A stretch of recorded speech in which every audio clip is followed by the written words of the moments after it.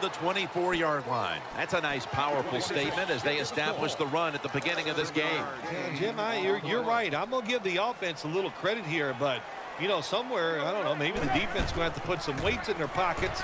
You got to hang it. That's an interception.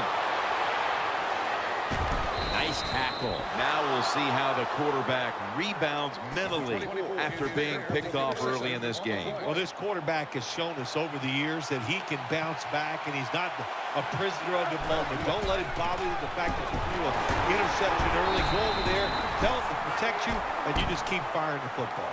Hard to judge sometimes what time of possession really means in an NFL game, but I know this.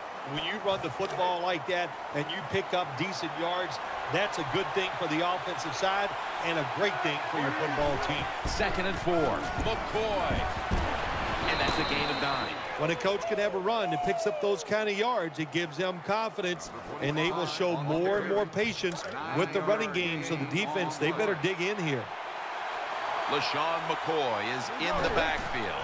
Now 1st and 10. Intercepted! Got a big lane. He's in the clear. The 30, the 20, the 10, and in for the touchdown. Well, on defense,